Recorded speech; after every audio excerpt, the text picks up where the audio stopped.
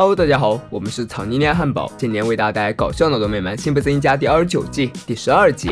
拍卖行内，胡安米罗的女诗人正被3个人争相竞拍，一位女富豪、秃头和辛巴，这样一幅喊价1000万上下的抽象派画作，对于没有艺术细胞又没有多少钱的辛巴来说，似乎很难让他把这幅画和他联系起来。当然，他最后也没能得到它，因为那位女富豪出的价实在是太高了。看着那幅画将要被装箱运送到女富豪那里，辛巴疯狂地扑了上去，大声吼道：“他不会将它拱手让人。”然而这一切都不由得他做主，这幅画很快就被送到了女富豪那里。然而当箱子打开，那幅画作却消失不见了，这实在是太诡异了。唯有一个人能够侦破此案，那就是曼纳彻，一个迷人的侦探、享乐者、少女杀手。一路上旅游似的走走停停，终于来到了协约保险公司。负责人很友好的接见这位业内焦处，虽然警官看到他就像是一个抢饭碗的，话不多说，拿钱办事儿。一共有3个人都参与了竞拍：核电大佬秃头、资本家女富豪、打高尔夫作弊辛巴。第一站自然是受害者女富豪，看样子她应该是最无可能偷一幅已经到手的画作。当曼纳彻找到她的时候，她正在高难度的锻炼。他很好奇这个侦探为什么来找自己，毕竟他是受害者。虽说如此，可他对于这幅画投保了高出竞拍价1倍的资金，这可不像是一个精于算计的女人会做的决定。听到这样的判断，女富豪难以掩饰她的恼怒，但很快她又沉住了气，对曼纳彻表示了友好，告诉他应该去找真正的小偷，在拍卖场上落败秃头。接着女富豪又开始健身，曼纳彻并没有马上离开，反而似有邀请他一起运动之意。不过女富豪并没有接受，因为他已经有女朋友了。他的女朋友创造了一种能治病的蚊子，原来已经有家人在侧。曼纳彻轻松地表示，如果他还想制造不破坏承诺的药，可以告诉他。第二站确实应该去找那位核电大佬。此时的秃头正带他的小秘书打飞碟。对于曼纳彻对自己的恭维，秃头表示有话就直说，自己知道他来到这里的目的，不就怀疑他偷了那幅画吗？曼纳彻也不恼，慢条斯理地把玩手中的雪茄，表示自己听到了一个小道消息。秃头不能忍受在拍卖场输给女人，被一针见血话直戳内心。秃头当即恼羞成怒，扛着枪就打算给曼纳彻脸上来一下，但是他也马上强迫自己冷静了下来，对于这样一个处变不惊的小侦探表示友好。接着他把偷画的锅甩给了最后一位嫌疑人，那个说过要不惜一切得到画作的人辛巴。最后一位嫌疑人辛巴在曼纳彻找到他的时候，他正像往常一样上班摸鱼，但胡话一向是张口就来。在看到小侦探后，他马上表示自己忙得没空搭理他，他马上说出了自己的线报。据辛巴的好基友透露，他非常喜欢那幅画，说着就拿起一旁印有画作的杯子，还表示自己也曾有愿意付出过一切想要得到的东西，哪怕是用偷的。辛巴马上矢口否认了自己对那幅画的感情。然而就在曼纳彻放手的一刹那，扑向杯子辛巴用行动否认了自己的话，他大声怒吼着向曼纳彻承认了一切，表示自己的确会不择手段，但这件事真的不是他做的。被激怒的辛巴显然没法做到像前2位一样马上恢复平静，他现在开始语言混乱，在示好和威胁中反复横跳。看着眼前这个手足无措的人，曼纳彻表示他一定会找到辛巴背后的故事。结束了对3个嫌疑人的初步接触，曼纳彻正悠闲躺着抽雪茄品红酒。就在此时，门铃声响，原来是一个美丽的女人，辛巴的妻子辛妈。主动上门的女人没有拒绝道理，曼纳彻摇晃着红酒杯挑逗这位有夫之妇。然而辛妈没兴趣跟他废话，来到这里只想证明辛巴的清白。曼纳彻妥协了一步，那就先吃顿晚餐吧。就这样，曼纳彻来到辛普森家做客，看着这满屋吵闹的孩子，他的兴趣大减。晚饭过后，曼纳彻询问眼前女人，如果辛巴果真没有偷窃画作，那他现在为什么要在暗中观察他们，而且被发现后马上就逃走了？这的确很可疑呀。辛巴告诉曼纳彻，那只是因为辛巴很敏感，并不能代表什么。一言不合的曼纳彻又开始对辛巴大献殷勤。这是在辛普森家，2个孩子还能让别的男人抢走老妈？不过小辛倒是和曼纳彻脾气很对味，所以对他讲说发生在辛巴和那幅画之间的真实故事。那天辛巴带着众多孩子去参观博物馆，当然是非自愿的。就在等待孩子们上洗手间的时候，他看到了对面墙上挂的那幅画。刚开始的时候，他对这样一幅不知所谓的抽象画嗤之以鼻，不过很快的，他像是有什么魔力吸引他不断靠近，直到他再也不能让自己的视线从画上离开1秒。最后孩子们把他带离那里，他还依依不舍。辛妈确定丈夫的确对那幅画魂牵梦萦。她回想起有一天晚上，辛巴梦见自己正在那幅幅画中畅游。那些不规则的图形是最好的玩伴，他可以选择从一个圆圈穿越到另一个，也可以喝着倒三角杯中的佳酿，甚至还可以按下方形遥控器继续欣赏画作的全貌。从梦中醒来，他十分认真地告诉辛巴，自己爱上了一幅画，是由不规则图形组成的抽象画。由于辛巴更倾心于抽象派画作，所以到最后，辛巴在辛巴的逼问中落荒而逃。虽然有了这些描述，麦纳彻依然对整个事件发展持有玩味的态度。就这样，辛小妹讲起了自己和父亲的一段经历。同样是一天夜晚，辛巴吹奏萨克斯惊醒了梦中辛小妹，他把自己的女儿视作唯一能够讨论这幅画作的知己。辛小妹果然没有让他失望，在看到那只杯子之后，她马上就认出来那是胡安米罗的女诗人，而且她还有一个会有这样画作手提包。辛巴询问女儿，为什么这幅画会让自己如此平静。在以后的日子里，辛小妹向辛巴科普抽象派画作里一些图形所代表的含义，对画像的痴迷让他即使面对前来耍流氓的小新，也能将它看作是由那些五彩斑斓图案组成的完美画卷。小新发现老爸竟然在品鉴自己，自然十分生气。然而当辛巴带着女儿想要再看一眼那幅画作之时，却被告知博物馆永久的歇业了，并且他们最爱的那幅女诗人也即将被拿去拍卖。工作人员甚至收走了辛小妹会有那幅画的手机壳。博物馆的永久歇业也触碰了不少平民的利益，辛巴和女儿就混迹其中一起抗议。镇长出面安抚抗议的人们，告诉他们关掉博物馆实属迫不得已，因为它的上座率几乎为0，就连讲解员的话筒也多次被偷。虽然辛巴和小新站出来向镇长请求，但艺术并不能解决镇上的财政赤字，政府甚至解雇了1/3的警察，没错，就是那3人中的一个。就这样，抗议团体又开始了下一个抗议活动。没有人在意消失的博物馆，除了这一对父女。时间来到了拍卖那天，虽然辛巴决定孤注一掷，但仍然没有竞争过那一位想把画给猴子看的女富豪。麦纳彻听完了自己最开始就想要得到的故事，在辛小妹所描述的那段经历中，甚至给出了辛巴偷窃的动机，为了增进与女儿的感情。但辛小妹很肯定那幅画不是老爸偷的。就在这时，小新急匆匆地对楼下人说辛巴逃了，开始打开窗户和毁坏严重的棚架，看样子这就是他逃跑的路线了。辛妈再次担保丈夫绝对不会是偷画的人。将一切事情连贯起来，麦纳彻觉得自己已经知道事情真相了。此时的辛巴正坐在博物馆里，正对着本该挂着那幅画的空荡荡的墙。就在这时，麦纳彻找到了辛巴，他的家人诉说他是如何爱上这幅画，确实证明了他的清白。因为他蠢到没有办法偷东西，这可真的是傻人有傻福，轻轻松松就证明了自己。这下辛巴就不乐意了，他宁愿对方说是自己偷的，也不愿意人家说自己笨。夜晚终于过去，光明已经来临。第二天，所有案件相关人员都聚集到了这里，等待侦探最后的分析结果。麦纳彻顿时名侦探柯南附体，真相只有一个，那就是女富豪，因为他急需要钱，让女友研究混血蚊子卵，保险金会是最好的资金来源，所以他让保安的双胞胎兄弟砸晕了真正的保安，盗取了画作。就在女富豪把枪对准麦纳彻的时候，一拳就让他倒地了。然而事情还远没有结束，因为那幅画早就已经被秃头偷走了。因为秃头在真的拍卖行旁边建了一座假的，真品在保险库中离开，秃头掏出了枪，又被麦纳彻一拳撂倒了。女富豪和秃头就这样得到了法律制裁。然而案件却没有结束，因为现在画框里装的是辛小妹的手提袋。在更早的时候，甚至在拍卖以前，她就已经用帆布包取代了真正的画作。她从没有想过用这样的方法得到所爱的东西，但这是她第一次和父亲对一幅画产生共鸣。她不愿意这幅画仅仅变成富豪的藏品，而像爸爸这样的人却永远看不见它。就这样，辛小妹从卧室画像下取出了那一幅真品，但是要把它挂在什么地方呢？麦纳彻建议可以放在用拍卖金所修建的建筑。新修的建筑是足球竞技场。辛巴很高兴他所爱的东西都汇集在了一起，啤酒、热狗、厕所、画作和女儿。看着眼前温馨的父女景象，麦纳彻依然没有放弃调戏人家老婆，结果当然就是一个鲜红的巴掌印。艺术是茫茫宇宙中的一束光，它让没有艺术细胞的辛巴也沉溺其中。每一位艺术家都是以自己为基点来表达自己的世界，当内心世界凝成实体，就成为了艺术品。每一项艺术品的展出都是为了等待那位注定的知己，就像本集中的辛巴一样，他不能够用金钱来衡量自己对于这幅画的感情，他只知道自己无论是吃饭睡觉还是工作，这幅画中的每一个细节总是浮现在自己的眼前。然而真正的艺术品常常所托非人，没有人会在意拥有它的人是否真的懂它，因为这只是有钱人用来撑场面或者套取更多现金的玩物。与其这样，为什么不交给真正懂得欣赏的人？然而真正懂的人毕竟是少数，否则博物馆不至于常年空无一人。艺术的伟大意义在于它能显示人的真正情感、内心生活的奥秘和热情的世界，但更伟大的是，在它的面前，众生拥有平等的欣赏它的权利。